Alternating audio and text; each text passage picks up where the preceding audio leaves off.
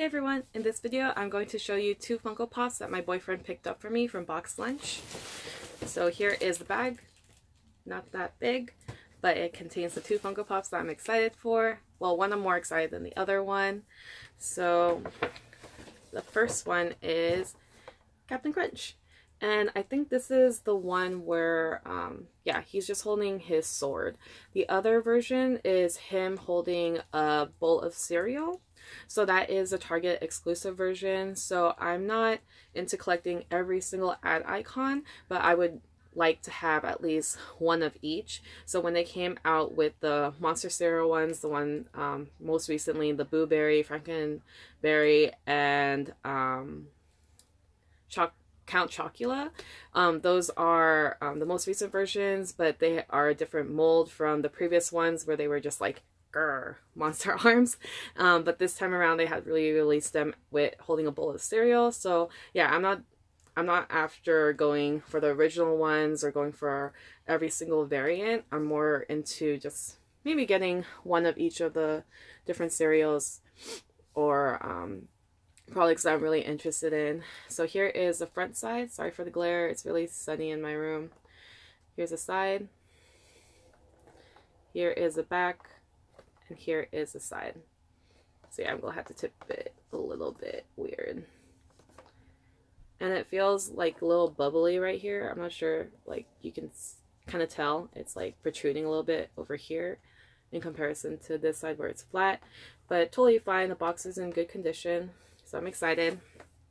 And then the last Funko Pop that he got me, I'm really excited for because if you can kind of see, actually not really, it's like really reflective over there, but I'm trying to get almost all the Groots. I'm not sure if I want to get him when he is a teenager because he looks really mean, and also the original ones where the mold wasn't that great from what I can tell or from my perspective.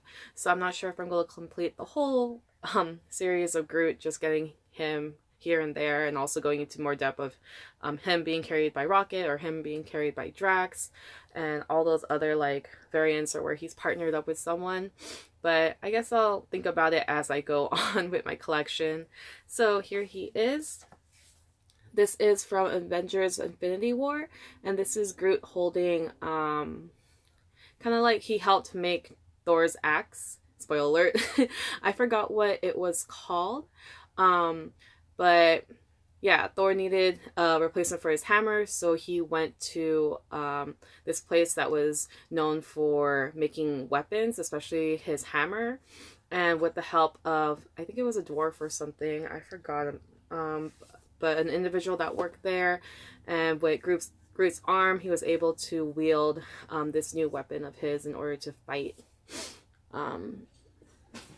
in the movie. So yeah.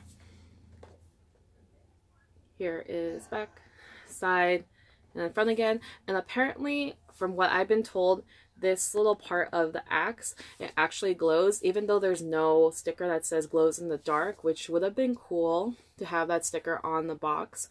It actually does glow, but don't quote me on that because I haven't seen videos of people do it. It's more of just like people posting pictures, but I want to say that they're valid in saying that it glows because it definitely does look like it would be a part that would glow. It kind of looks like the color or the style of the flaming marshmallow from the Bigfoot that came out this year too.